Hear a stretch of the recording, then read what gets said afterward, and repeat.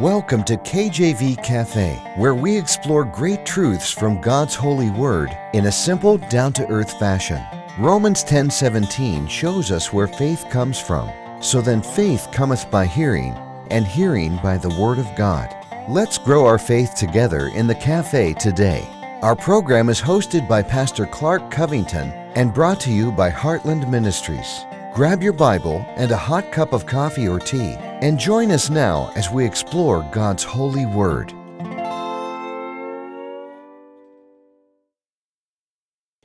Amen. Glory to God. Welcome to the program. Welcome to the cafe.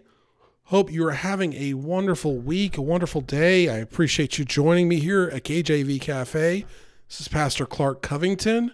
So glad to be here as we dive into God's word, as we look through the holy word to see what we can learn to apply to our lives, because the book is a living word. Amen. And, I was saying last night during our prayer meeting at church, the book, we read it and it reads us. Amen. It's a discerner of the thoughts and our heart. Amen. And it's the living word. And as we read it, we can be transformed to be more like Christ. And that's our goal here at KJV Cafe, is to save souls and edify the saints.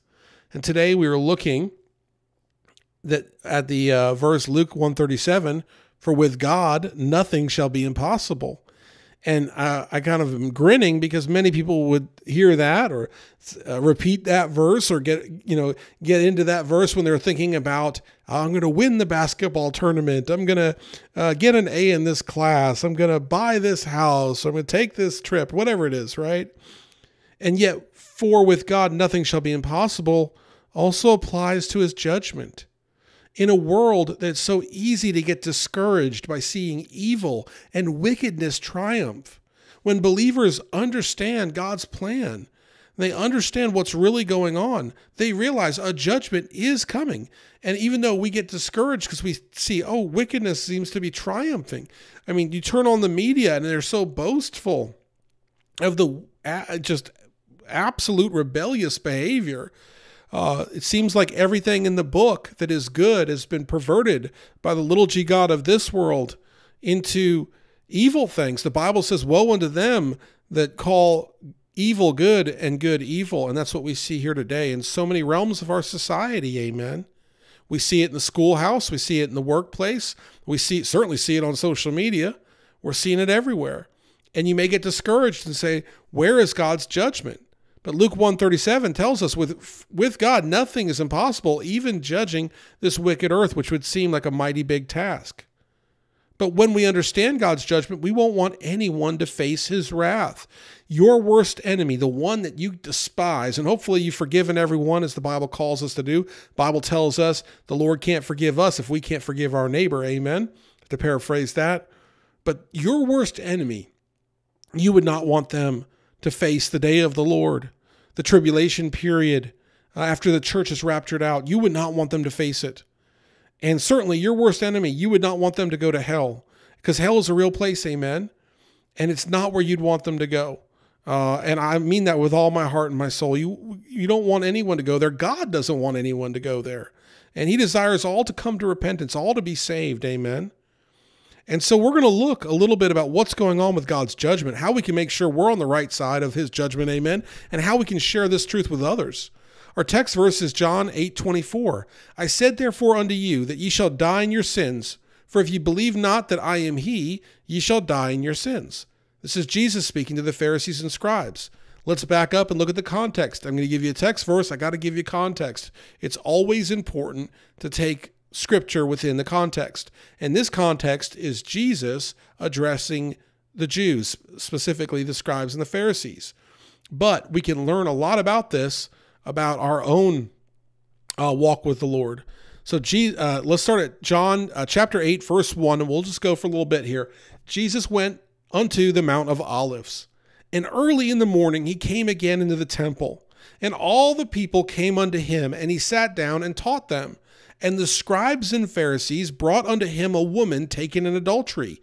And when they had set her in the midst, they said unto him, Master, this woman was taken in adultery, in the very act. Now Moses in the law commanded us that such should be stoned. But what sayest thou? This they said, tempting him that they might have to accuse him. But Jesus stooped down and with his finger wrote on the ground as though he heard them not. So when they continued asking him, he lifted up himself and said unto them, He that is without sin among you, let him first cast a stone at her. And again he stooped down and he wrote on the ground. And they which heard it, being convicted by their own conscience, went out one by one, beginning at the eldest, even unto the last. And Jesus was left alone, and the woman standing in the midst. And when Jesus had lifted up himself, and saw none but the woman, he said unto her, Woman, where are those thine accusers? Hath no man condemned thee? She said, No man, Lord. And Jesus said unto her, Neither do I condemn thee. Go and sin no more. Then spake Jesus again unto them, saying, I am the light of the world. He that followeth me shall not walk in darkness, but shall have the light of life. The Pharisees therefore said unto him, Thou bearest record of thyself, thy record is not true. Jesus answered and said unto them, Though I bear record of myself, yet my record is true. For I know whence I came and whither I go, but ye cannot tell whence I come and whither I go. Ye judge after the flesh, I judge no man. And yet if I judge, my judgment is true. For I am not alone, but I and the Father that sent me. It is also written in your law that the testimony of two men is true. I am one that bear witness of myself, and the Father that sent me beareth witness of me. Then said they unto him, Where is thy Father? Jesus answered, You neither know me, nor my Father. If ye had known me, you should have known my Father also. These words spake Jesus in the treasury, as he taught in the temple, and no man laid hands on him, for his hour was not yet come. Then Jesus said again unto them, I go my way, and ye shall seek me, and ye shall die in your sins. Whither I go, ye cannot come. Then said the Jews, Will he kill himself, because he hath said, Whither I go, ye cannot come? And he said unto them, Ye are from beneath, I am from above. Ye are of this world, I am not of this world. I said therefore unto you, that ye shall die in your sins. For if ye believe not that I am he, ye shall die in your sins. All right, that was John chapter 8, verses 1 through 24. What are we learning here? Well, again, I start off this message with somewhat of an ironic way to look at a verse. Instead of saying nothing shall be impossible with God is a good thing, I said, well, watch out now. Nothing's impossible. He's going to judge the wicked, even though that looks very hard. And now here's another one. In this scripture, many will use this passage of scripture to talk about don't cast judgment on the sinner. Look at what happened with the Pharisees, and then Jesus said, I don't condemn you at all, okay, but go and sin no more, as in stop your sinning, but I'm not going to condemn you. And everyone was convicted of their conscience and so forth. But get this, in this, who does Jesus then start to convict and start to condemn? The Pharisees, the Jews, the people that he was there in his earthly ministry to reach. He tells them, you guys are going to die in your sins. And so kind of, again, it's ironic, it's deep, it's really interesting. It's God's poetic way of helping us understand something. We have two elements. We have the law, okay, and the Pharisees and the scribes were saying this woman broke the law, she should be condemned. And then we have what Jesus is saying, I have fulfilled the law. I've overcome the law. I am greater than the law. I am God. And therefore, by grace alone, through faith alone, in Jesus Christ alone, I always trip over that a little bit.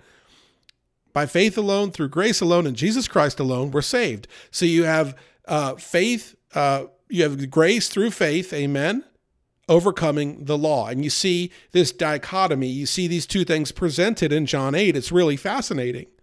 And we see that we're not justified by works, right? The Pharisees were trying to justify themselves by works. They're saying, look at this woman. She was caught in the very act. We've got to stone her. That's the law. And then Jesus turns it around on them and says, well, who hasn't sinned here? And then they all are convicted of their conscience, right? They know that they are not able to keep the law. And Jesus, presenting to them the truth, says, essentially, you have unbelief, because if they had believed on Jesus, they could be saved and they could be justified by their faith. But they literally said, it is not so, right? John 8, somewhere in here, they said, we don't believe you, Here it is, verse 13, John 8:13. The Pharisees therefore said unto him, Thou bearest record of thyself, thy record is not true. So the Pharisees and scribes had unbelief in their hearts. They did not believe in Jesus. And therefore, it brings us to our verse here in John 8:24, where Jesus says, I said therefore unto you that ye shall die in your sins, for if ye believe not that I am he, ye shall die in your sins. And so what we're seeing here is God's judgment will fall upon those that have unbelief, those that have not been justified by their faith. And this is interesting because we get our doctrine as church age believers from Paul, from what they call the Pauline epistles, or those letters that Paul wrote to the various churches. And that's like Thessalonians, Corinthians, Romans, Galatians, et cetera, right? That's where we get our doctrine from. And so we believe Paul's teachings. But what you have to understand is the whole Bible points to this. Abraham, right? Father Abraham, the Pharisees and scribes looked up to Abraham. They said that's their father. Amen. He was justified by what? Faith. Amen. He believed and it was counted to him as righteousness. And so we understand that this justification by faith alone is woven throughout the whole Bible. And God in his poetic way, in his very beautiful poetic way, helps us understand a very serious principle of his, that if we believe on Jesus Christ, not just believe that he existed, not just believe that he is written about in the Bible, but believe that he went to the cross for our sin debt that we could not pay. Because remember, Jesus was born of a virgin, lived a perfect, sinless, spotless life.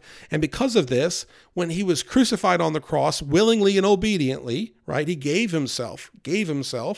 When that happened, amen, and he was buried 3 days to signify his death, and he was risen again. He was resurrected by God the Father, signifying new life. When we believe on the death, burial, and resurrection, as 1 Corinthians 15, 1-4 points out, we then are saved.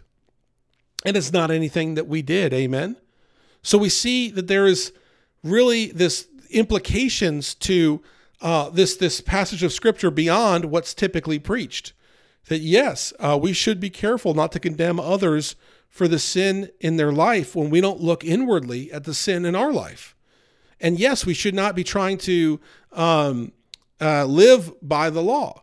But more than that, okay, we still should try, if we love God, we'll keep his commandments and so forth. We should still try our best to live by the law because that shows action to our faith. But beyond that, we're learning that salvation comes through faith, through believing. And so the Pharisees and scribes said, not true, Jesus. If they had said, true, Jesus, we believe, they would have been saved, which would have been a radical idea for them, because this idea of just being part of the chosen people and following the law is what they had been taught from the time of Moses. And yet this is the truth. And this is what Jesus was expressing to them.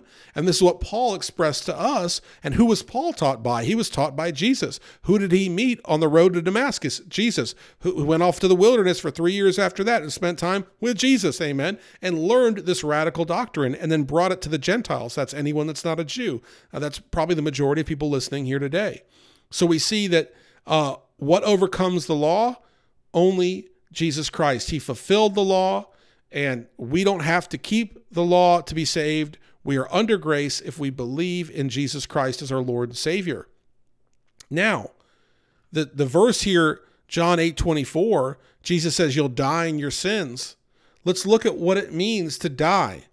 Now, you have the first death and the second death. Judgment comes for the lost after the first death, before the second. And what we have here for the saved person is they never fully die because they are born again, right? And so I guess you could say the saved person dies to themselves, amen, when they're born again. But once you're born again, you'll live forever with Jesus Christ in heaven, amen. But if you reject Jesus Christ and his free gift of salvation and what he did on the cross at Calvary, if you reject all that, then you die once, okay? And you're buried, you're resurrected. Everyone is resurrected. And after you're resurrected, if you were lost, if you were unsaved, if you didn't believe, you would go to what's called the white throne judgment. And at that white throne judgment, God will be there. Some say God the Father. My understanding, Jesus will be there. But regardless, Jesus and God are the same. Okay, they are God. So one, if not both, will be there to judge the lost.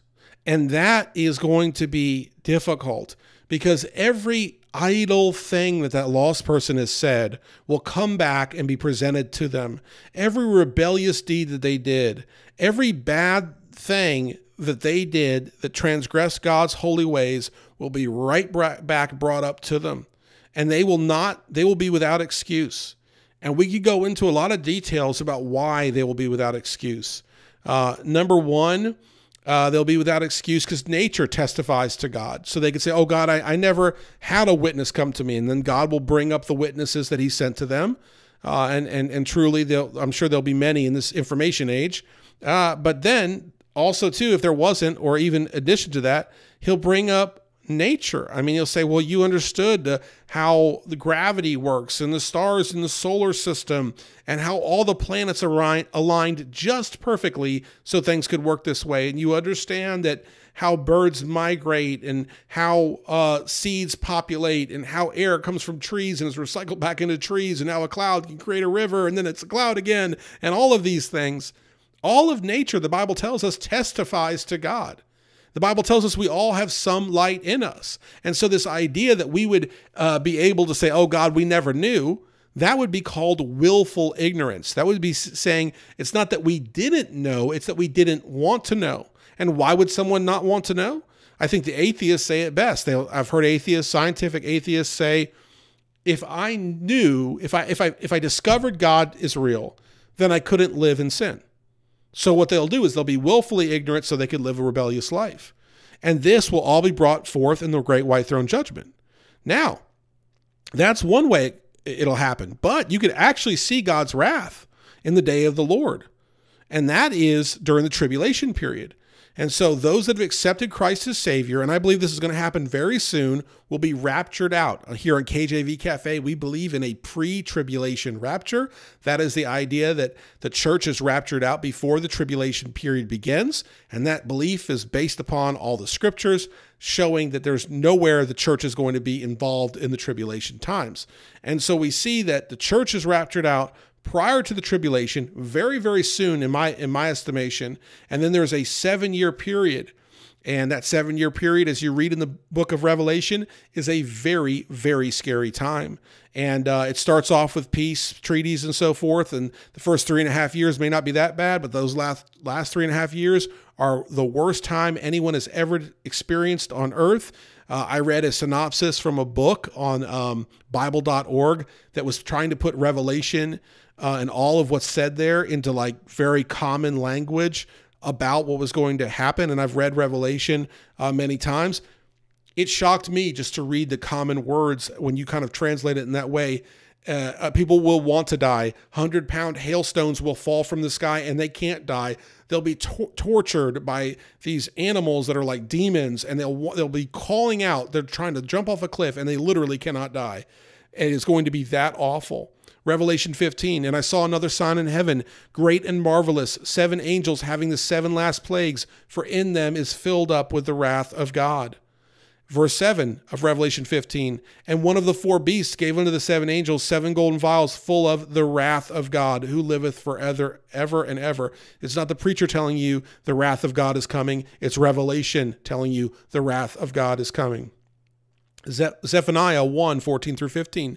The great day of the Lord is near. It is near and hasteth greatly. Even the voice of the day of the Lord, the mighty man shall cry there bitterly. That day is a day of wrath, a day of trouble and distress, a day of wasteness and desolation, a day of darkness and gloominess, a day of clouds and thick darkness. You know, this is going to be awful. And the wrath is going to be, I believe, as I've understood it, especially awful for Israel, God's chosen people. But God's not done dealing with Israel. In fact, once this church age is over, this age of grace is over, which I believe is about to be over, the church will be raptured out. That's the blessed hope. That's when Christ comes in the sky and calls his church home. The dead in Christ rise first, and then those that are alive and remain will be called up to heaven with him. That's when we get our resurrected body. That's when everything is beautiful. It's going to be glorious. and we're going to be in heaven with Christ. Amen. And what's going to happen on the earth? All the believers are gone. You know, all those believers with the Holy Spirit living within us are going to be gone. And so sin and wickedness is going to run rampant in this earth, and it is going to be awful. In fact, if you don't believe on Christ now, if you truly don't get saved now, then during the time of the tribulation, the only way to be saved is to be martyred. You have to say, I won't take the mark of the beast, and they cut your head off, and that's how you can be saved. But right now, you can be saved by simply believing, amen? I mean, if you kind of compare the two, I'd rather be saved in the age of grace than have to take my chances in the tribulation period with, where, as I understand it, the Lord's turning his attention to the Jews, and the 144,000 male virgin Jews will be preaching there to the Jewish people. And God is going to save a remnant of the Jewish people in those last days. And so now is the time, today is the day to accept Jesus Christ as Lord and Savior. Do not wait. Do not wait. And guess who is going to be the judge? Jesus Christ. All believers will be judged. All believers and unbelievers will be judged. The believers will be judged at the Bema seat, which is like a reward ceremony, like being at the Olympics, but I'm sure much better when they give a medal, right? And so we will be rewarded for anything any believer has done by the working of the Holy Spirit that's not for themselves. It's not wood, hay, and stubble. It doesn't burn up, amen? They'll be rewarded. And then those that are unbelievers will be at the white throne judgment, and they will face the lake of fire after owning up to their works on earth. There's no easy way out for the unbeliever. God will repay those that trouble his saints. 2 Thessalonians 1, 6 through 10. Seeing it as a righteous thing with God to recompense, that means repay, tribulation to them that trouble you. And to you who are troubled, rest with us when the Lord Jesus shall be revealed from heaven with his mighty angels in flaming fire, taking vengeance on them that know not God.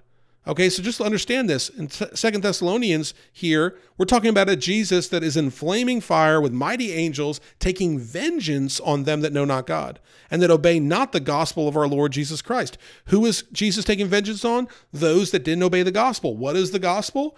To believe, amen, to truly believe. And in order to believe, we have to realize that we have a sin debt. Amen, that we have a sin debt that we cannot fix on our own. And that is the biggest problem. I tried to tell our little kids, we've got a 5- and 6-year-old, and we're trying to teach them about God's plan of salvation, and the way that we're starting with them as they become literate, so to speak, and understanding these concepts, we are talking about the idea of having a sin nature, of what sin is, the understanding that there is that all have sinned and fallen short of the glory of God, right? Giving them that concept, because if they realize they have a need that they cannot resolve on their own, then they can look to the Savior. And it's no different for adults here today. We need to look internally. Do we think that we can do something on our own, that our righteousness is good enough? Some denominations teach that, amen? We need to look and realize that our righteousness, our works, will not save us. We are saved by grace alone, through faith alone, in Jesus Christ alone. Revelation 21:8.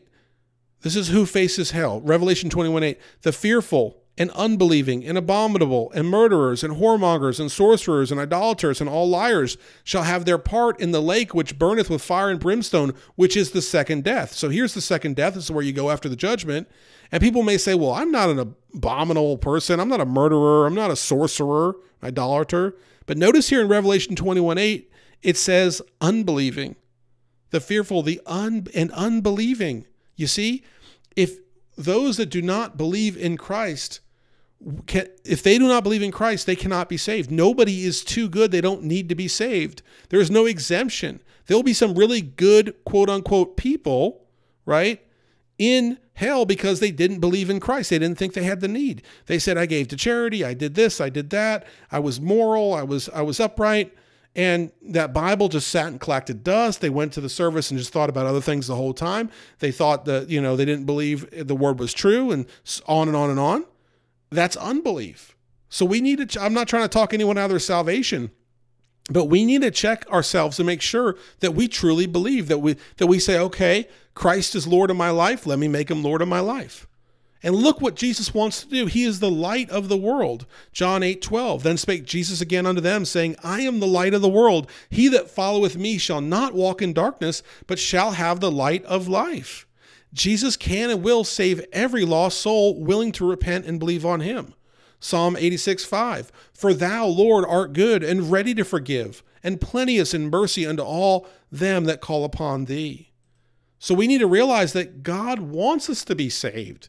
That he doesn't, people say, well, how can a loving God send someone to hell? He's not sending anyone to hell. He is giving you the consequences of your decision, amen? If you want to drive real fast with your eyes closed, what's going to happen? You're going to crash that car, amen? If you're going to say, Jesus Christ, I don't want you, well, this is God's program. You're going to not be into his heaven because you rejected him. You did not believe on him. And so we need to realize that he's giving us a chance. Today is the day of salvation. We are in the age of grace. If you are hearing this right now, amen, and the church hasn't been raptured out, then you have time to be saved. And oh, how we can look around at the times of right now. How many times have you heard lately that it's never been like this? I've never seen whatever it is, amen. I've never seen it like this. And you could fill in so many words with that in this world today. Well, how about this could be God's very last altar call, saying, just in case you've been wondering when I'm coming, you can clearly see I'm coming soon. And so if you have not been saved, accept Christ as your Savior today. Simply believe on him, what he did at Calvary for you, for the sin debt that you have. Believe on him. I did it, amen. And he will change your life like he changed my life. I believed on him, and I was out in the world and so forth. And one day I just gave it all to God, amen. And he changed my whole life. He changed my whole life. And it's unexplainable. And here I am today, one beggar telling another beggar, you need to get right, amen. Now, maybe you have been saved, but maybe you're out in the world. Maybe you're raising your kids up out in the world. Maybe you're prioritizing the wrong things. Please, please, please give your life to the Lord. Seek the Lord with all your heart, mind, and soul.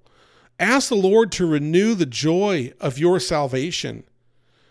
Take a minute and realize that tomorrow is not promised. And if we chase material things in this world, what good are they going to do for us in heaven? You know, and you say, well, Brother Clark, I don't know where to start. I'll tell you where to start. You start on your knees in prayer. That's where you start.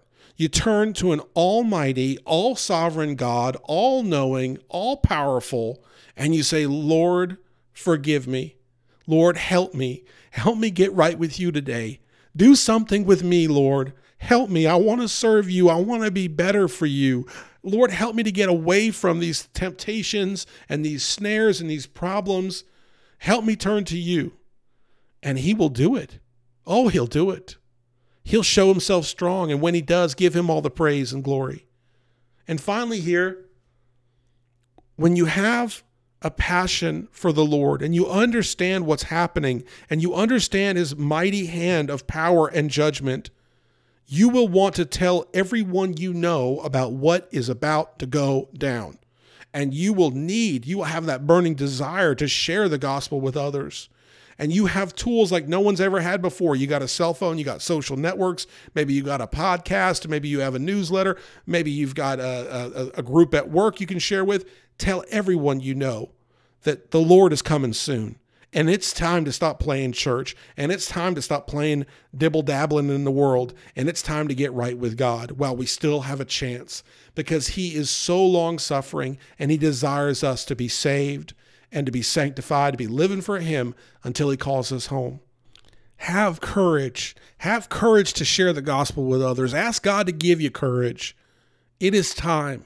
The day has come to serve the Lord, to turn to the Lord with all your heart, mind, body, and soul. And you will not regret it. You'll praise God for it. I thank you so much for listening. Tune in next time. Take care. God bless, and amen. Thanks for listening to this episode of KJV Cafe. Have a question for Pastor Clark? Email him directly at clark@enduringpromise.org or visit kjvcafe.com and click the envelope button on the homepage. Our program is hosted by Pastor Clark Covington and brought to you by Heartland Ministries. We'll close today with Psalm 119, verses 166 through 168. Lord, I have hoped for thy salvation and done thy commandments. My soul hath kept thy testimonies, and I love them exceedingly. I have kept thy precepts and thy testimonies, for all my ways are before thee.